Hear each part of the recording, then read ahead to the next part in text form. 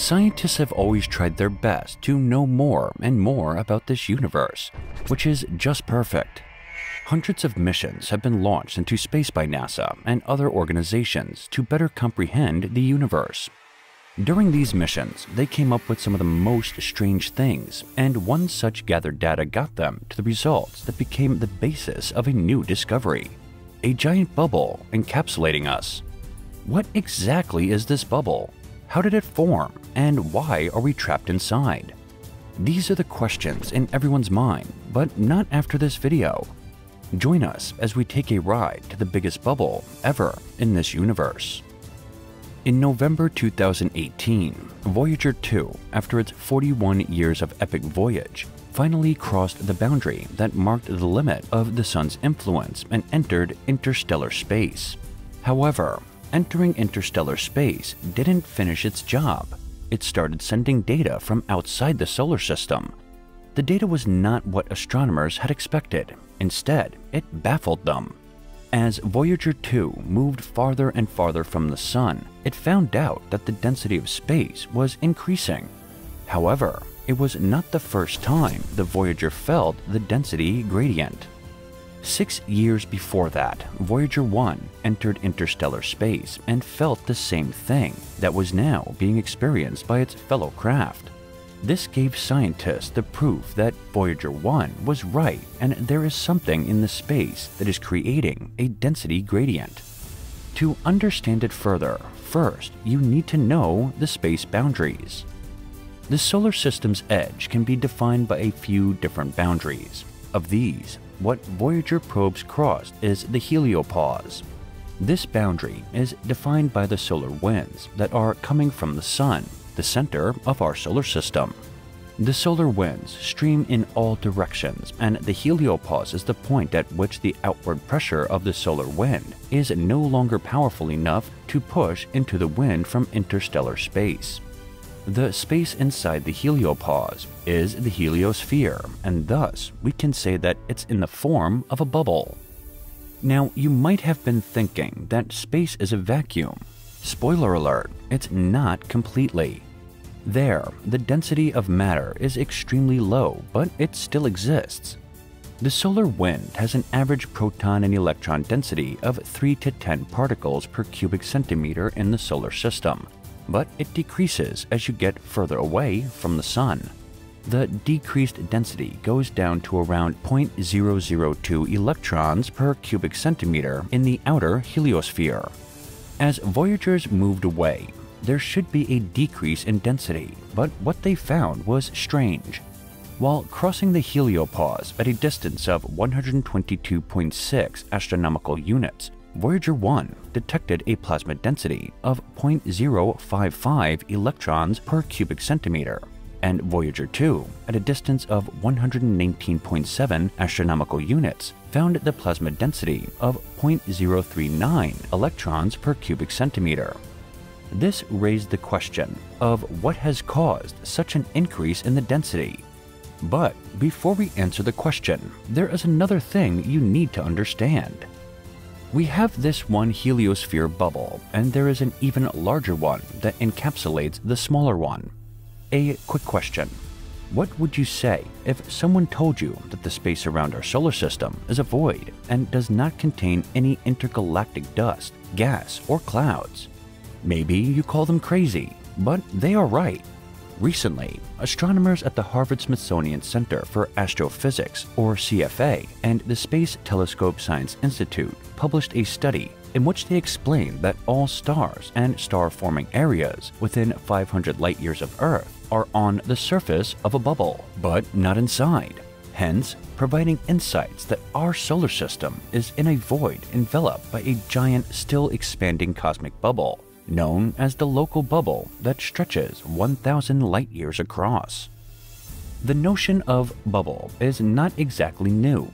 For decades, scientists have speculated its existence, but this time, scientists have observed the net, its shape, and how far it reaches. According to the scientists, the local bubble formed from a series of supernovae. Catherine Zucker, the study's lead author and astronomer at the Center for Astrophysics, explained that over the last 14 million years, explosions near the void's center have shot gas beyond space. The shockwave gathered gas and dust clouds into a thick, freezing, hollow shell that formed the local bubble's surface. By using data visualization software, astronomers created a map of the bubble. They showed that it took at least 15 supernovae to burst and push gas this far. The clouds of gas and dust provided enough fuel for star-forming regions on the bubble's surface. Now, you might be thinking that if the bubble is caused by the explosions of supernovae, then how are we in the middle of it? João Alves, a University of Vienna astrophysicist, explains that when the first supernovae that created the local bubble went off, our sun was far away from the action. But about 5 million years ago, the sun's path through the galaxy took it right into the bubble, and now the sun sits just by luck, almost right in the bubble's center.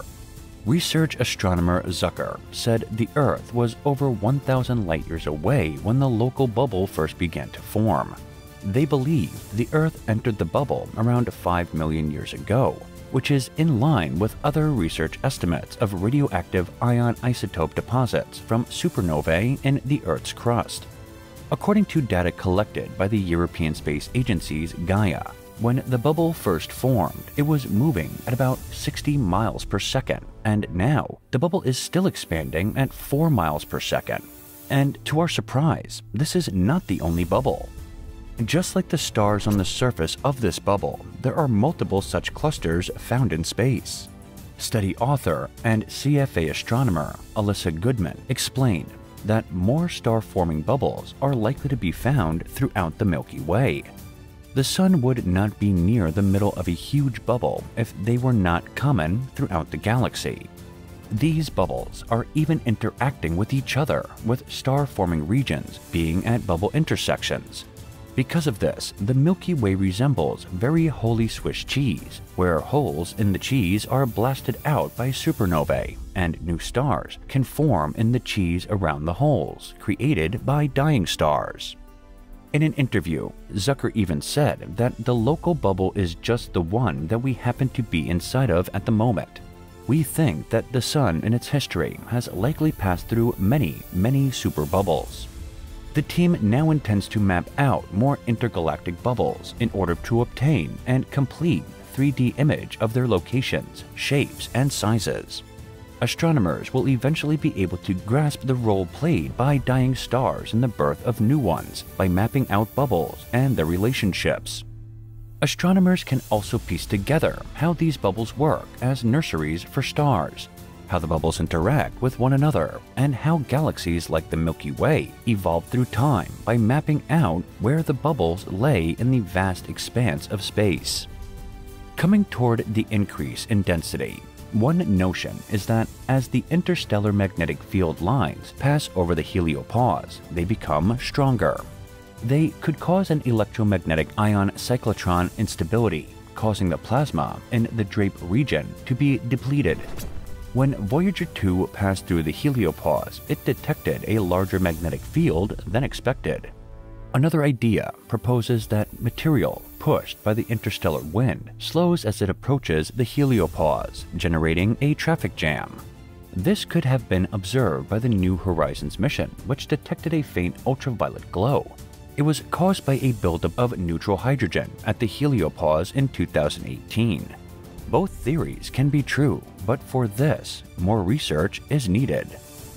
For now, no matter what's with the density, this heliosphere is protecting us. As the solar wind travels across space, it creates a space environment rich in radiation and magnetic fields that recirculate back to the sun. Interstellar cosmic rays and coronal mass ejections, which are concentrated clouds of solar material that burst off the sun, also add to this space environment. This complex environment surrounds the planets and ultimately has a crucial effect on the formation, evolution, and density of the planetary systems. These rays can subtly affect airplanes that fly near the poles, often on trips between Europe or Asia and the US. For one thing, our heliosphere serves as a gigantic shield, shielding the planets from cosmic radiation from the Milky Way.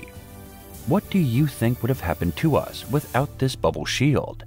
Share your views in the comments section below, and have a great day.